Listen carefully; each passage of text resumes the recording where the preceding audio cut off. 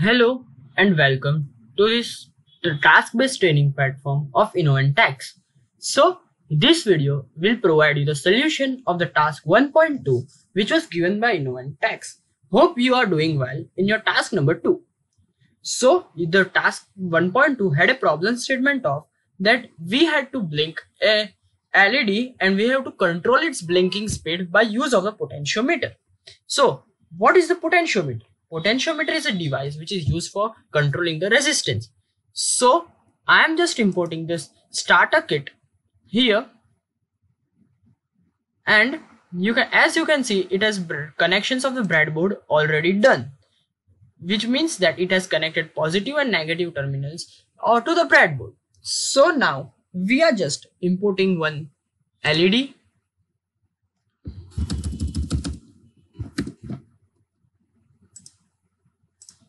one resistor. As usual, the resistor would be of 220 ohms.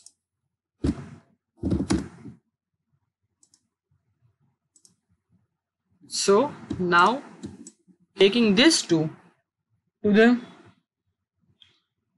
breadboard and leaving it there.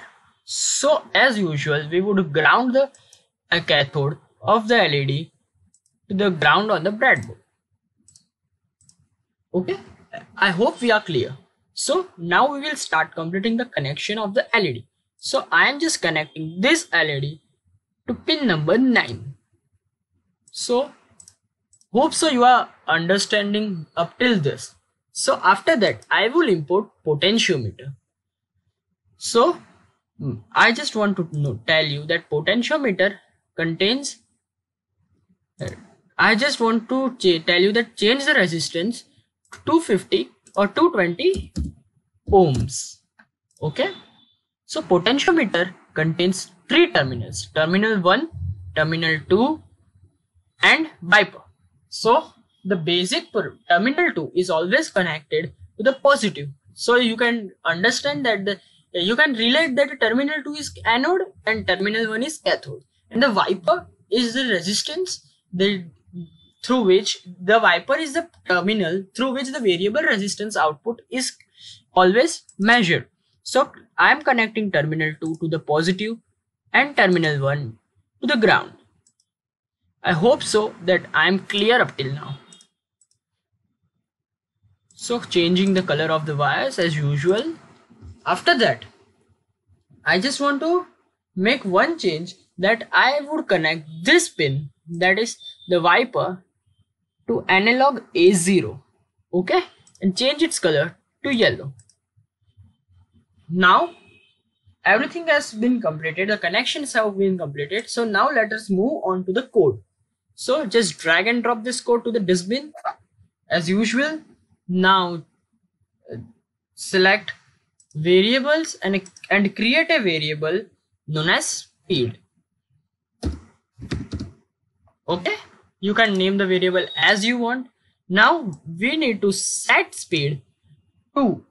So after that, we have connected the potentiometer to the pin A0. So we just want to do that after we change the value of the potentiometer, the Arduino should know that the potentiometer is giving this value and it must store in this variable known as speed. So that we would just give it